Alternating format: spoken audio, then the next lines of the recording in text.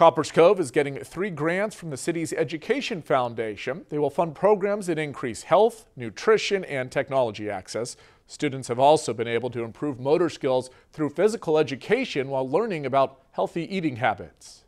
It's just exciting to see them play, and exciting to see when they come into the classroom, they're so excited to come in here and just have a good time and see what we're going to do next. The foundation providing more than $11,000 in grants for teachers across the district.